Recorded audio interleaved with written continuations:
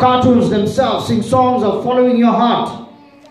You find that it's always about following your heart, making a decision from your heart.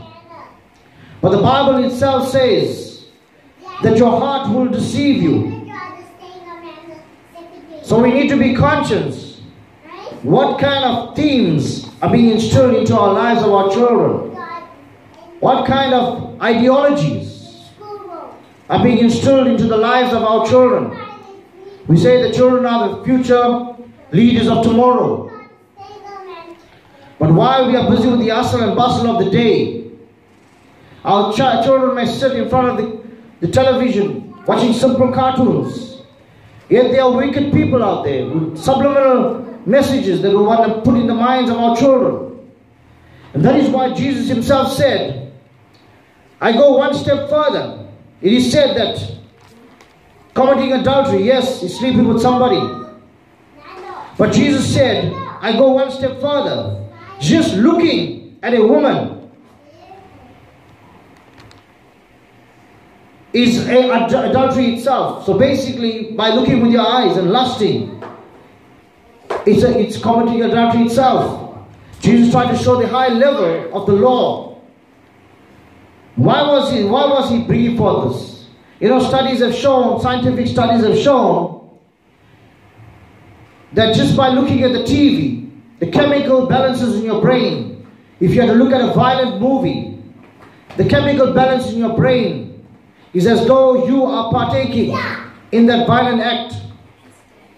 So sometimes you may not go out and do the actual act, but your brain is being taught these kind of behavior patterns.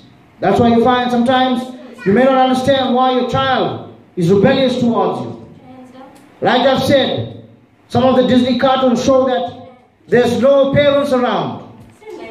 Some of the Disney cartoons show that parents don't know what they're talking about. Even the Disney, the half-an-hour programs that they show, the parents always seem like they don't know what they are talking about. And the kids are correcting the parents.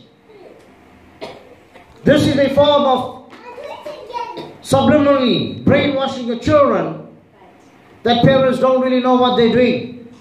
And so you find your child starts snapping answers at you, starts giving you a comment while you discipline them. And you're surprised by this. Yet, while you're busy in the hustle and bustle of your day and your child is watching those TV programs, they're suddenly fed subliminally. And it is said that your brain takes just a few seconds to settle from the conscious into the subconscious while watching TV. That is why you find sometimes you're looking at the TV, your mind wanders. And during this time when your mind wanders, they say, this is the best part in which they can subliminally put messages into your brain. You find consumers use this. Consumers, advertisers use this. Subliminal messages to place into the consumer's mind. And this is how advertisers use these methodologies. So I urge you to be aware of what's going on. Be quick in your spirit. Let God identify you and direct you to that which is not of God. Simple cartoons, and I'll be addressing some of the cartoons one day. Simple cartoons, you find them bowing down to the single eye images. And the single eye images are an allegiance to the satanic cult. So we need to be aware of what our children are watching. I urge you. Children are so naive. And children learn the fastest. Parents, you yourself, be aware. Do you know?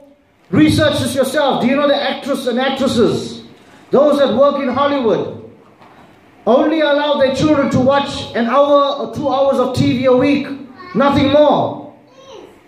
Now I'm not saying TV is bad. I'm saying that they themselves know what the Hollywood moguls and the Hollywood people are doing. Therefore, you find that they limit their children, their very own children, from watching TV. Why is this? There should be a reason. And many of them inform in their interviews that the kids hardly watch TV and they're not allowed to watch TV. Some of them just to a point of 1 hour a week. There should be a reason.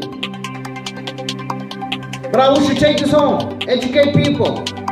Educate others.